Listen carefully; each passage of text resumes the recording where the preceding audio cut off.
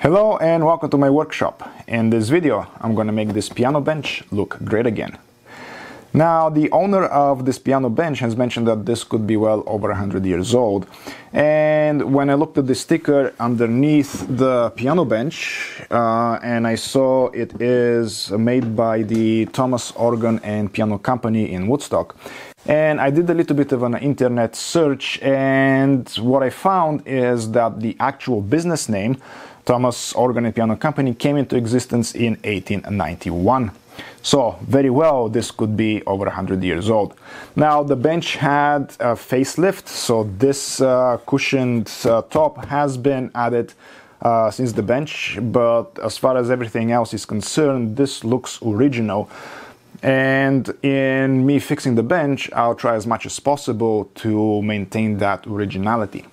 Now let's see the damage, which obviously is the legs separating from the body, but let's see what that has caused to the rest of the bench, and let's see how we're gonna fix it. And here are the grooves where these two tongues go in. Now, when I looked at it originally, I saw that there is a taper, and I thought that the breaking of the legs actually caused that damage there, the breakaway of it. But upon closer inspection, I see glue right on top of the taper, so it could be that it was intentional. So I took a look at the grooves, a closer look at the grooves, and let's see if I can do it. And I can figure out why it was done that way. So I'm not sure if it's visible on the camera, but I do see a taper in here, so that leads me to believe that the grooves were actually made with a rotary tool, something like this, and that created that circular pattern here, and they had to accommodate that pattern into the tongues as well, and that's why they did that little cutaway. Now the other thing I can see is that the whole bottom is attached with nails, and the breaking away of the legs has caused some damage to the bottom panel right here. We can see that the plies of the veneer core plywood that they were using have begun to separate right there. So now I have to think how to fix it. Well, the tongue and groove are the easiest. A little bit of a cleanup of the groove, a little bit of a cleanup of the tongue, glue it, and everything is done. I will be using epoxy because it's high strength and it's perfect for applications like these. Now, the more problematic would be how to fix the bottom panel. One way to fix the bottom is to remove every single nail, regardless of how crookedly they were nailed, and create a brand new one. But when I do that, I'm gonna take away from the antiqueness of the project because I don't think I can match the color of it. Plus, the only bad side is the left side, so there must be something that can be done to fix just that side as opposed to replacing the whole bottom piece.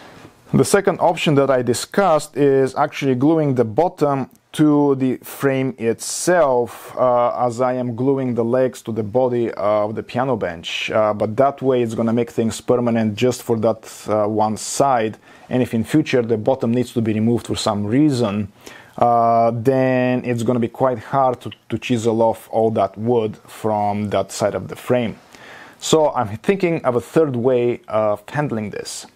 The third method is inspired by my resin casting, and it involves creating a template from one end to the other so that it prevents any glue from squeezing out and falling over from the cracks on the sides that we see right here. Once I have that template in place, I will fill every single void with glue and clamp it all together, and that way the glue will bind to the wood, to the plywood that it's on there, and fill any voids that exist.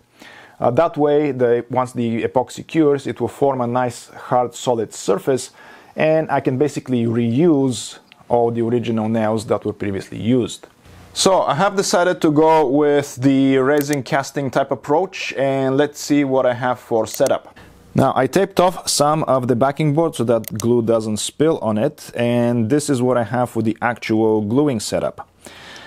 This is a backing board providing a nice flat surface, and that's the corresponding one on the other side. On each side, like I mentioned earlier, I have those two sticks that will prevent glue from squeezing out from the sides once I clamp everything in. Of course, everything is wrapped in cellophane so that the glue doesn't stick to it. I will be using a 5-minute epoxy, so the next 5 minutes are somewhat crucial to the project. I will put the gimbal close to the action and we'll see how everything goes.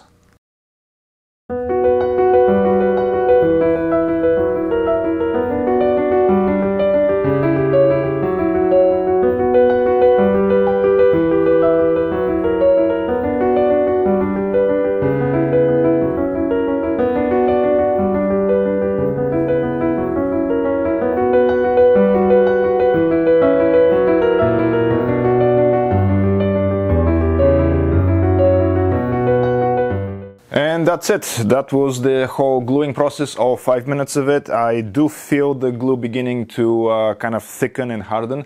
So I'm gonna let it simmer, not simmer, but I'm gonna let it stay for about an hour, maybe 2, just to give it enough time for everything to cure. And then we're gonna do the unveiling and see what came out of it. So several hours have passed and let's do the reveal.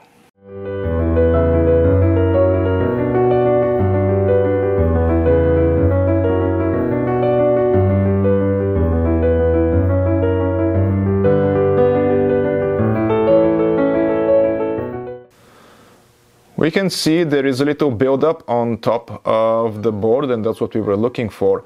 And the cases where wood was missing, there is a buildup of the epoxy there. And if I focus properly, you can see some of the bubbles. But I think at this stage, the bubbles are miniature. We have rescued the board and we don't have to do anything else to it. So right now, what I'm gonna do is trim that excess. Now let's get to it.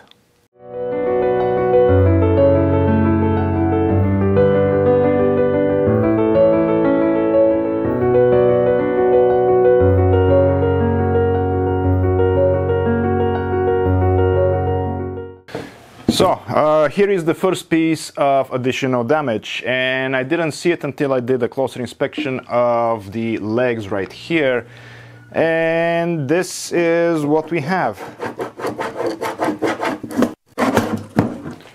There. So those two legs, or this particular leg has separated, and I'm gonna have to glue this set first before I proceeded to gluing it over here. The second piece of extra damage is with this leg, and as we can see, I can easily separate it from the glue joint. The challenge here is that this side is all good, so what I need to do is remove every single nail that's here, pull out the side, clean it, glue it, put it back together, and then glue the remainder of the piece together.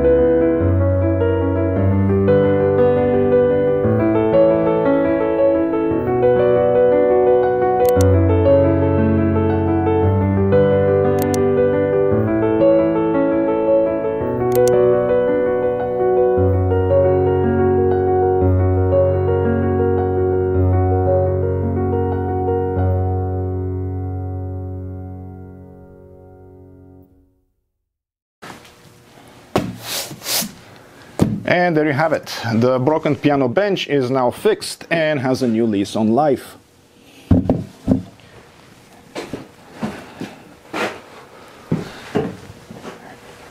And now it is ready for another 100 years of vigorous, passionate piano playing. If you like this video, make sure to like, share and subscribe, and also hit the notification bell to get notified of my future video releases.